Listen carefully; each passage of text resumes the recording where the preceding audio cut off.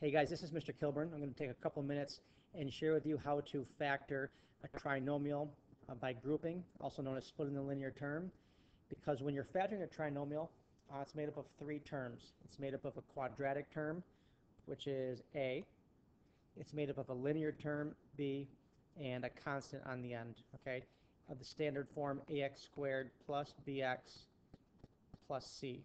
All right, now, not every time that you're going to factor are there three terms, but this is just for trinomials where the leading coefficient is a number other than 1.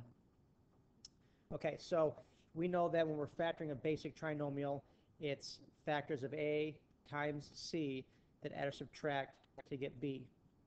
All right, so 4 times 3 is obviously 12. So I'm going to figure out the factors of 12 that would help me get to a sum or a difference of, in this case, the linear term is 8.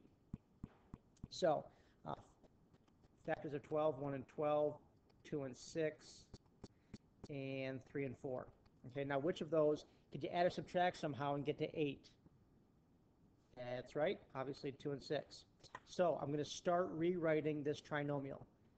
4x squared plus 2x from this 2 plus 6x from this 6 plus 3. Now notice, all I did was rewrite 8x as a sum of 2x and 6x. All right, now, to split the linear terms simply means that I'm going to split this 4-term polynomial in half. Factor both halves, see what they have in common, and what's left over. So, on the left-hand side, the GCF of 4x squared and 2x is 2x. So that's what will get factored out. Okay, 2x, 2 times what is 4? 2. X times what is x squared? X. All right, 2x times what is 2x? 1. Okay, on the right-hand side, what do 6x and 3 have in common? They have a 3 in common. Okay, that's the GCF of 6x and 3. 3 times 2x is 6x, and 3 times 1 is 3. All right, now, looking at what I factored, what do both halves have in common? They have a 2x plus 1 in common. What's left over? A 2x and a positive 3.